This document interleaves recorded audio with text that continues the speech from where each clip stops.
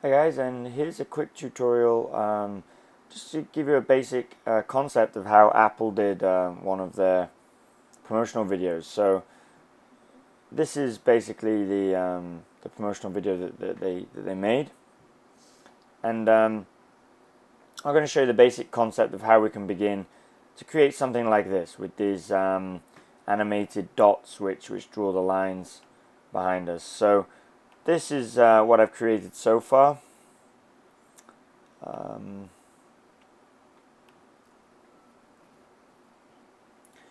you can see it's in a similar style to the Apple one. It's not an exact copy, but this is just to show you the basics of how we actually go about creating a project like this. So I'll just save this current one.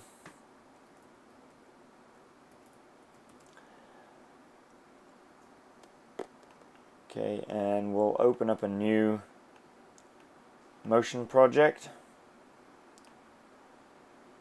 Broadcast HD 180. So okay, open. Right, so we're going to start off by placing in a background for us. So we're just going to draw in a square.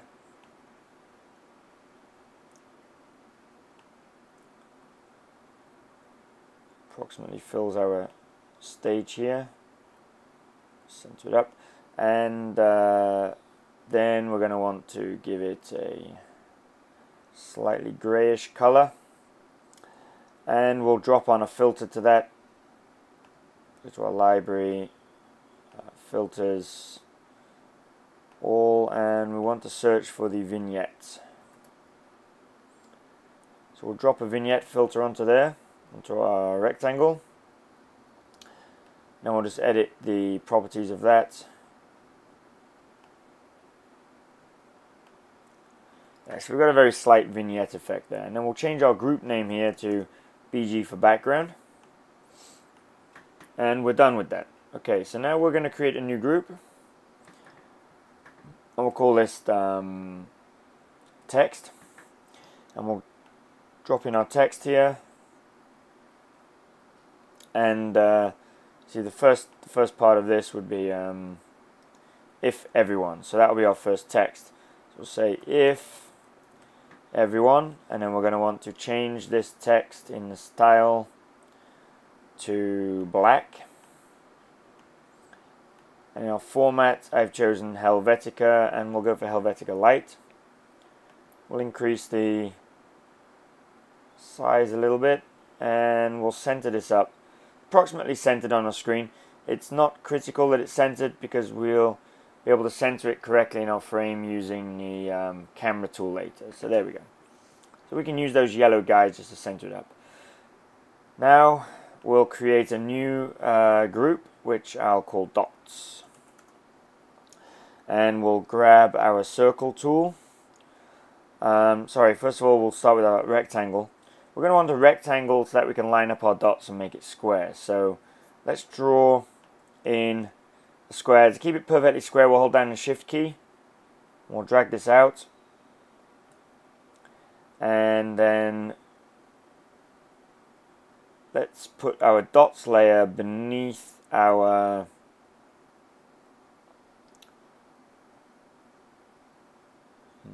text layer. Hold on, we don't want it to be part of it. Give it one moment.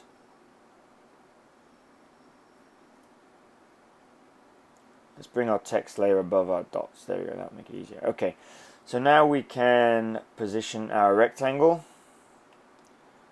So it's also centered around there. Okay, doesn't matter what color this rectangle is because we're just using it as a guide for us to position our dots. So now we'll go to our circle tool, make sure we're in our dots layer, and we're going to draw a small circle. Again, we'll hold down the Shift key, and that's probably about the right size. Our fill color will be black. No outline. Okay, let's go to our geometry again, or our properties. Let's make it a little bit smaller. Okay. So now we're good with that. What we're going to want to do now is create clones. Or duplicates. So 1, 2, 3, and 4. So we need 4 circles. And we're going to want to position these 4 circles on the 4 corners of our square. So we can use the snap tool to help us with that.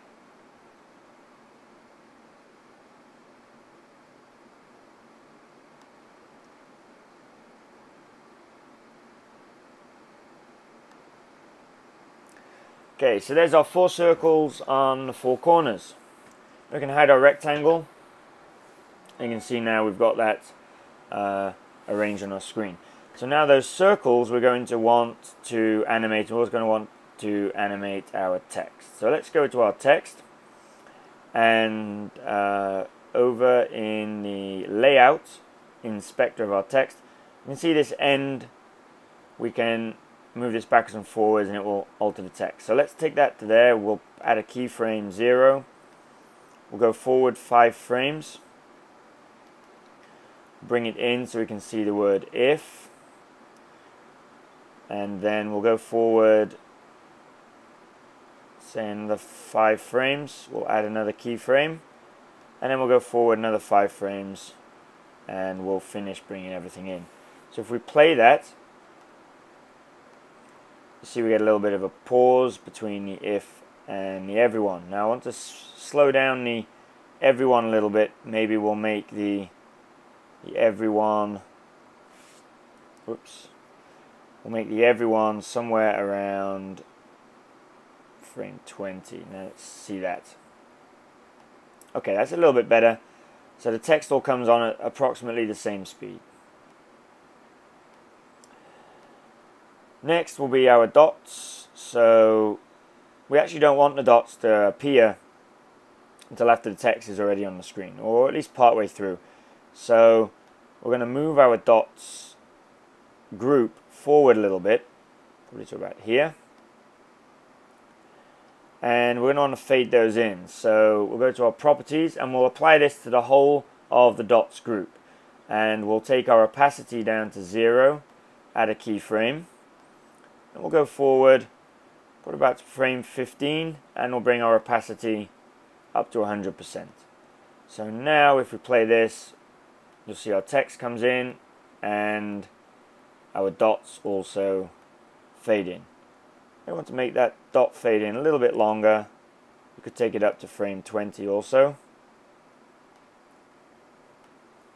There. Now as soon as those dots appear, this is where we're going to want to start drawing our lines. So we're going to use the Bezier tool here, and we're going to want to draw in 4 lines connecting each of these dots. And you're going to want to go in a clockwise direction. So we're going to want to start here, we'll draw a line down, then we'll draw another line this way, we'll draw another this way, and another that way. So click there, there's point 1 and point 2. So once we've got that, we will then alter the properties of this.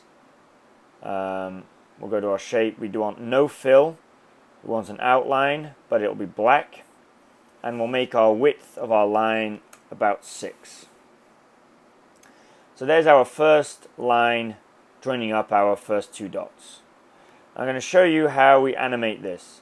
I don't have enough time in this video tutorial, and I don't want to bore you all by animating each individual dot. So I'll show you the basic concept of how one is done, and then you'll just replicate that to the others. So after our dot is faded in, we're going to want to start drawing the line. So we'll go over to our line, which is here. And again, we'll use our last point offset. We'll set that to 0. And we'll add it in as a keyframe.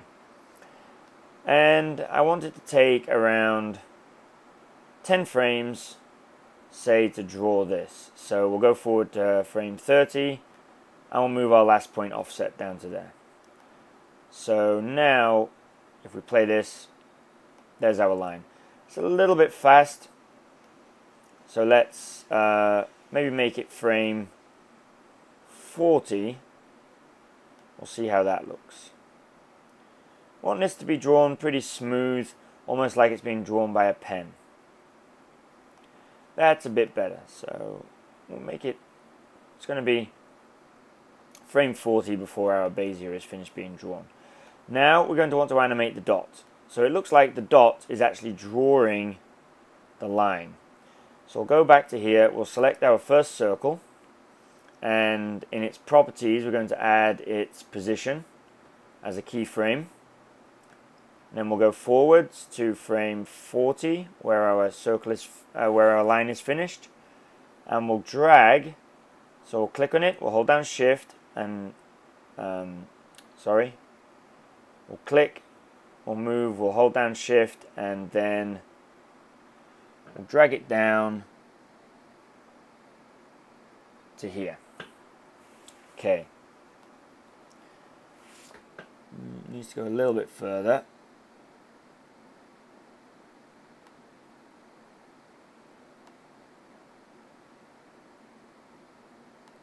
There. So it lines up with our other dot. So now if we watch this, you'll see that our line is drawn there. Now you'll see that in a couple of places the line is a little bit ahead of the dot, so we'll just keyframe that. So we'll select our Bezier line and we just adjust our last point offset so it always stays inside of our circle, so the line doesn't get ahead of the circle. Here you can see it's lagged a little bit behind, so I'll move it forward slightly. It's just a matter of going through and adjusting those keyframes. Okay, and then the final thing we want is the dot should fade out a little bit before it joins up with the other line. So we'll probably start it around frame, say frame 36.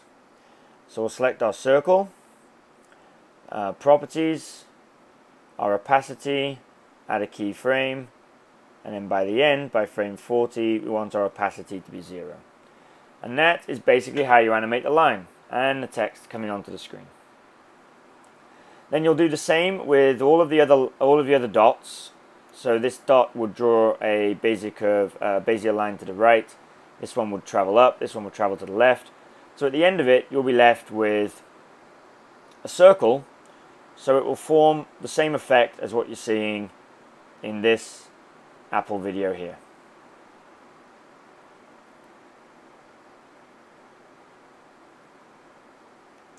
And you'll see also that the dots don't all appear at the same time. They kind of appear staggered. So we can do that also. We just go back to where our dots fade in, and you can adjust each individual circles as they fade in. So that's how you would create that staggered effect. But you can just play around with this. I've given you the basics of how to start forming this type of kinetic text. It's quite a nice, cool effect. It's very stylish, I think. So if you wanted, you could just continue watching this Designed by Apple video and just keep on replicating what it is you're seeing. You'll see that the dots continue to just draw various shapes on the screen, and the text appears in the center. So I hope you found this tutorial useful. If you have any questions, let me know. If you're interested in learning more of how to create this type of effect, also just add a comment and I can create, say, a part 2 or 3 of this video showing how we can develop this to continue to create the similar effect or a copy of that Apple video. So thanks for tuning in. Don't forget to like this and follow me on my blog or subscribe to the YouTube channel. And I'll be showing you more Motion 5 and Final Cut Pro X tutorials in the future. Thanks for tuning in.